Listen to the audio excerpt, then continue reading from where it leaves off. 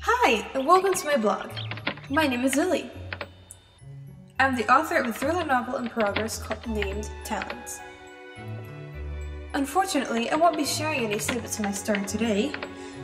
My dream last night inspired me to write what it would be like to meet a character in real life. So without further ado, my dream.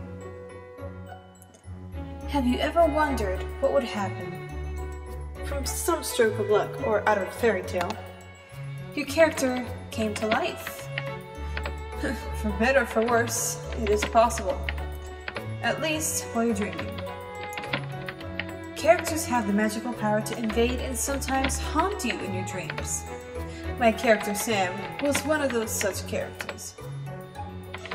The dream was an exquisite combination of fantastical peculiarity and real life. I was writing a dangerous scene when I fell asleep. A scene that nearly destroyed the protagonist.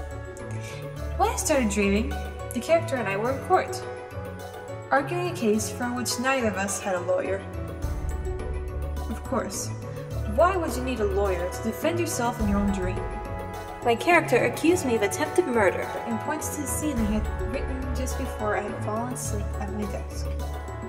I noticed my character muttering beneath his breath, plotting against me. This wasn't an unusual occurrence, as I was known to be hated by the protagonists of my stories.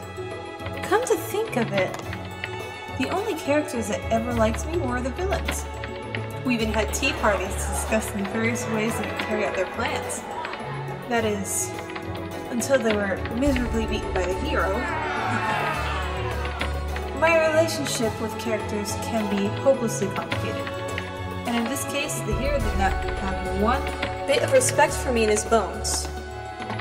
It was understandable. After all, I had written him to have lived in terrible circumstances. I had ruined his childhood. Had the villain kill his pet dog when the dog defended him, and let him hang over a pit of lava at the mercy of his greatest enemy. But as shameless as it sounds, I don't have any regret. Whether or not Sam understood the method behind the madness, it was for his own good. He was a hero to his own nation. And this is how he repaid me, by threatening to incarcerate me in my own dreams. Scratch that, a nightmare. So typical. Has the jury yet made a verdict?